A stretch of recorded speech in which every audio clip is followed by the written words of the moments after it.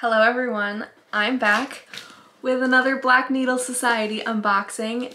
This one is exciting. This one I've been looking forward to for an entire year. This is Frogwarts year 2, everybody.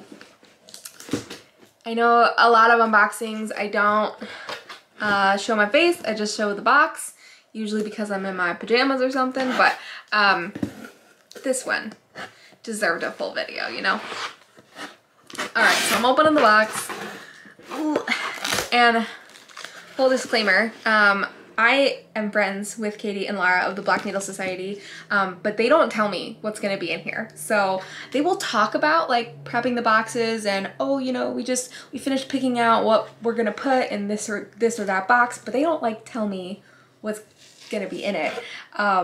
So I've just like been getting all of these unsatisfying morsels for a year. So I could not be more excited to be opening this box right now. And I love this. All right, so just looking at the back of the spoiler card, we have Athena's so cool FFO of Frogwarts Year 1. So that's fantastic.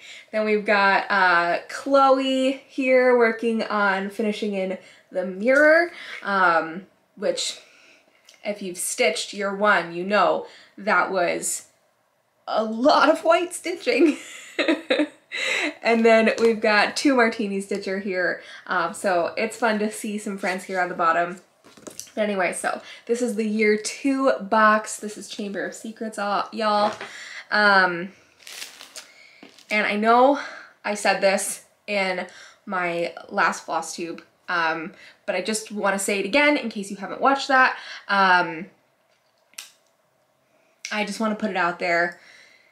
I'm excited about this box. I'm a Harry Potter fan. I am not a fan of J.K. Rowling or the things that she has said and done. I think they're damaging and harmful, and I do not want to support her in any way. Which is why I'm so excited about this box, because Katie and Lara work really hard to support small businesses. They aren't like buying lots of official merch and stuff.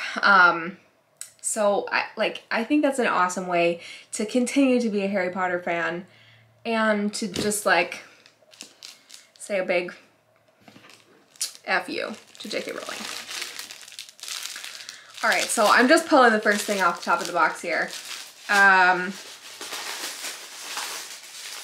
This looks like a scarf or some kind of fabric. Sorry for the crinkle. I think this is a pillow. This is a pillow. Oh my God. So this is a pillow cover of the Burrow. We've gotten pillow covers in boxes before. I have yet to figure out a pillow insert situation for it, but this is gonna make me figure it out because I cannot wait to have this on a pillow in my house. Oh man, look at the little chicken in the bottom corner. It's so cute. So it just says at the bottom, there's no place like the Burrow, which I love. There's a little gnome, a garden gnome over here. Any other little tidbits? No, I think those are the exciting bits. Oh man, I love this so much. Okay.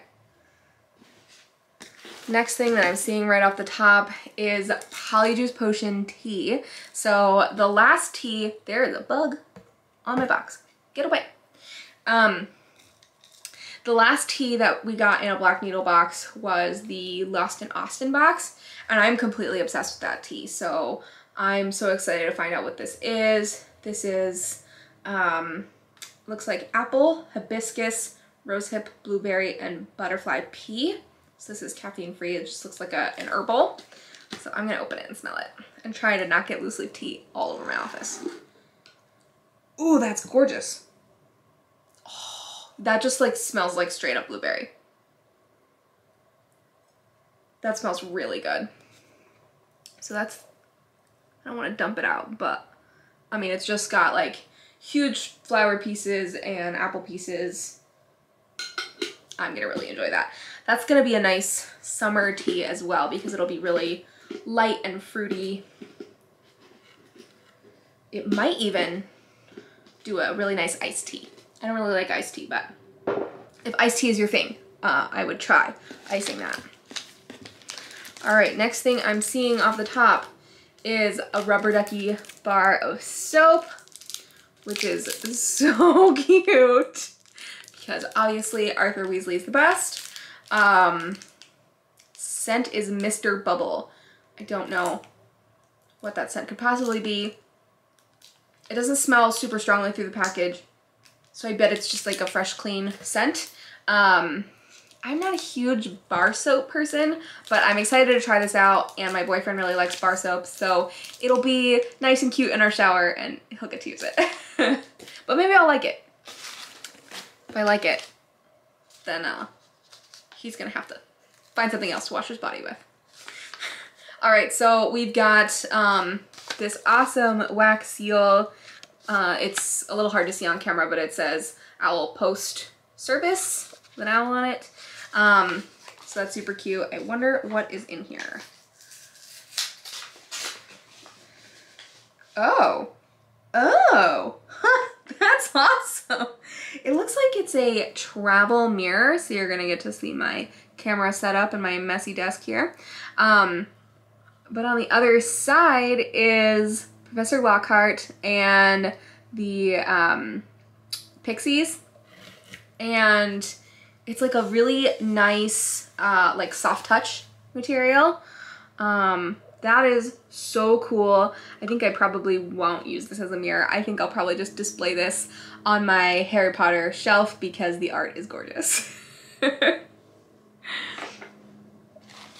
But the fact that it's a mirror, I mean, so fitting, right? I love that. I'm just like making a pile of packaging on the floor here. All right, so next I'm opening up this green pouch.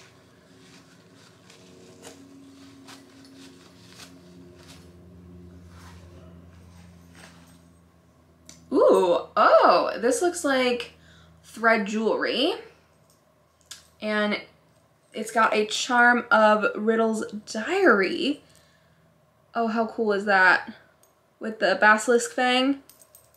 Seriously, my battery's gonna die mid-video? This isn't even a long video. I just didn't change my battery before I started. That's obnoxious. I'm gonna go fix that before it cuts out in something important. I'll be right back. Okay, we're back. Hopefully you can't hear my boyfriend in a meeting in the other room. All right, next thing I see out of this box is this one just has the Hogwarts crest wax seal. I love wax seals so much. And I have one, and I've never used it.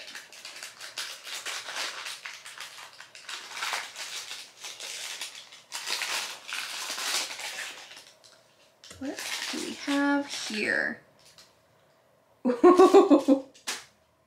That is so fun. So, this is from It's Charm School, and this is a beading minder, and in the base, so it looks like a little pie tin, but it's got spiders going across it, and there's also a spider here on the side, and it's a needle minder. And it came with a little pouch, so I assume that has like a beading insert in it. Like a little tacky, yeah. So it's got like a little tacky insert, and I think this is just paper on both sides. You can see in the middle it's clear. So I'm not gonna put this on right now because I don't have anything to bead right now. But so you probably just stick it in here and then it's clear, so I bet you can even see the spiders through it. And then you can put beads in here and they'll just sort of stick there until you can grab them up with your needle.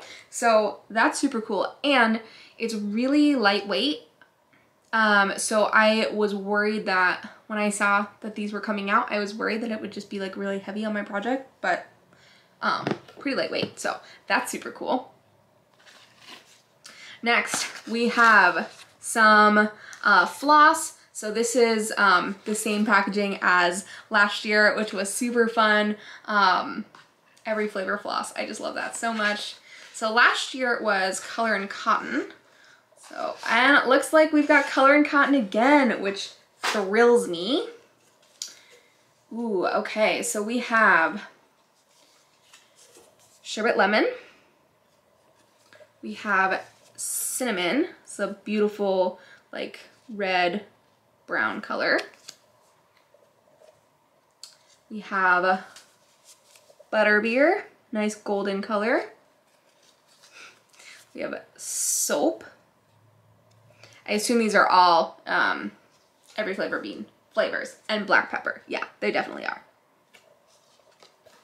So that's fun, continuing the theme from last year. I really like that a lot.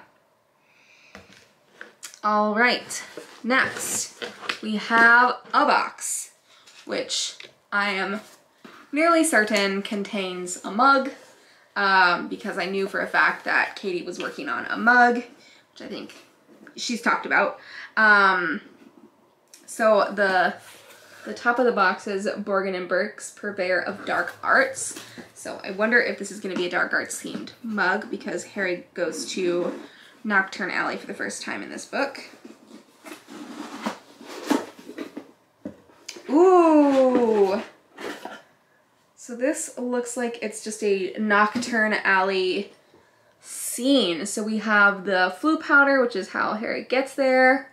He chokes on Ash and does not speak clearly, and then Hagrid rescues him and then takes him to Flourish and Blotts, where he meets Professor Lockhart. That is, now that I've shown it to you, I have to like look at it up closer.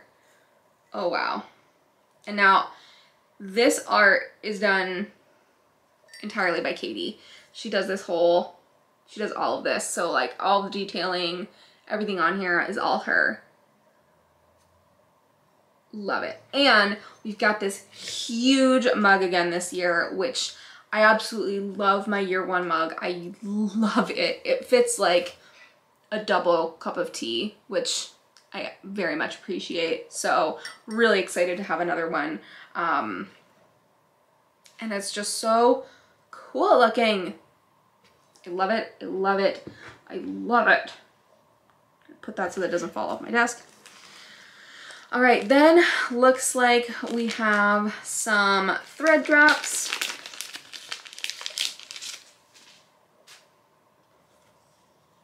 We have, these look like they're gonna be potions. So we've got Skele-Gro. We have Mandrake Restorative Drought. We have Phoenix Tears. We have Polyjuice Potion. And we have Flu Powder. Not really a potion, but you know, magical object all the same. Neither is really Phoenix Tears. But all of these extremely relevant to book 2, so those are really gorgeous. I'll have to check the spoiler card, but I have a feeling Katie designed these as well. All right, so the next thing I see here is, whoops, and my box is starting to tip. Let me rearrange 1 second.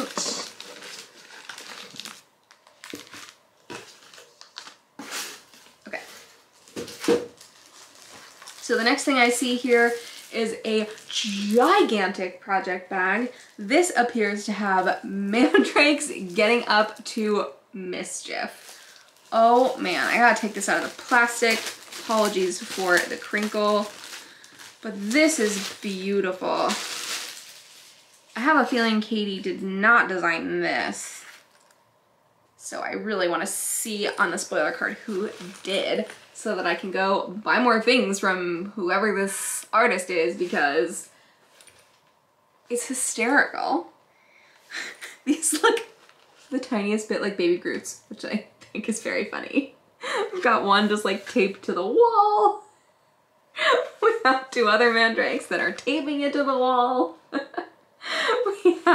We have a couple making out over here. We have one coming out of a phonograph. Oh my gosh. These are one. Oh, where is he? Right here at the bottom, getting high off of mushrooms. We have one here getting stuck or getting scared by a spider web. We have, yes, the back is the opposite way. So I'm looking at the back and then having to struggle with hand-eye coordination to point it out to you. We have two here in the bottom, one's fallen asleep and the other one is riding all over him. This is so fun. So this is just one big pocket, but this is massive. So this is gonna fit a real big project, which I can't get over how cool that is. That is so much fun. All right, next we've got a headband. So I have a couple of these now. These are from Fable Bands. So this is now my third Fable Bands headband, thanks to the Black Needle Society. And this has all of the Weasley clocks. It's just full of Weasley clocks, which is really fun. All right, and finally we have a needle minder, and we all knew that there was going to be a needle minder in this box. There's always a needle minder in the box. I believe, because it has my name on the back, that it is a personalized needle minder. And based on the color and the picture on the front, I'm going to suspect that this is going to be Howler themed. The front says, "Ronald Weasley, how dare you steal that car?" Gotta love Molly Weasley. But so we don't know what they're gonna look like. So I cannot wait. I cannot wait.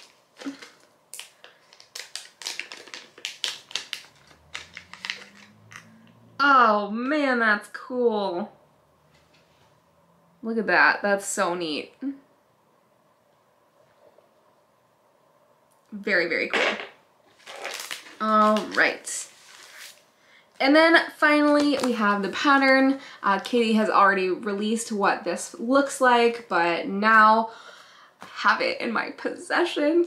I've also registered to get a digital copy, and this year Katie has made a Pattern Keeper version available.